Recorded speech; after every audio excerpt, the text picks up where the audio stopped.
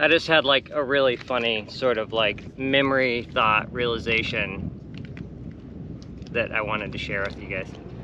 I was thinking about the messaging of like, follow your dreams, you know, make your dreams come true, which I preach all the time.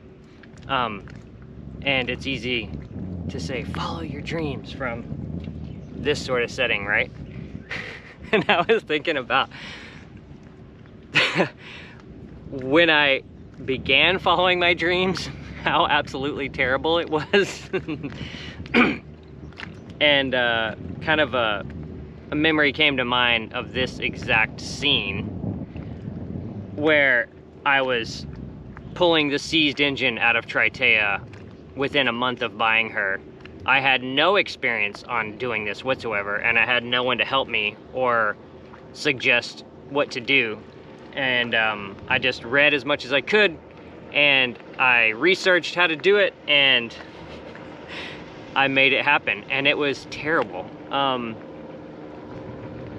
And somebody had like popped up on a video in an exotic location on a gorgeous yacht and been like, just follow your dreams. I'd have been like, how about you fuck off? But the reality is this is exactly when you are following your dreams. And this is the, you know, the result of the dream following. And also continues to be following your dreams. But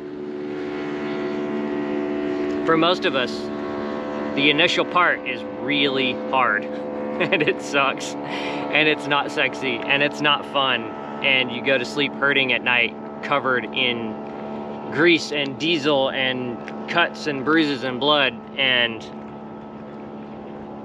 it seems like there's no way to the finish line.